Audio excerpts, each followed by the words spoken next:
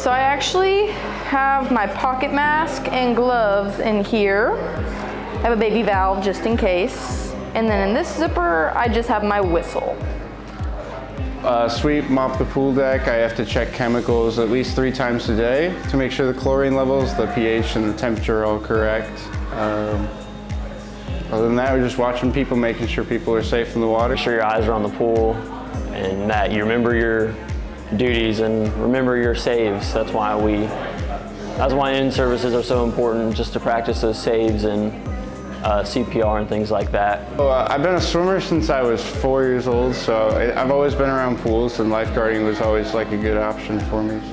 So I'm from Southwest Oklahoma. I only live like 30 minutes from here, so I'm right on the river, but I came here for college. Working here, I have a really good schedule, and they're really accommodating to everything, so that's really nice. You usually don't get worked too hard for too long. Yeah, it's very rewarding, so I would say being a lifeguard is super awesome. I think for me, it's definitely the people that I meet here.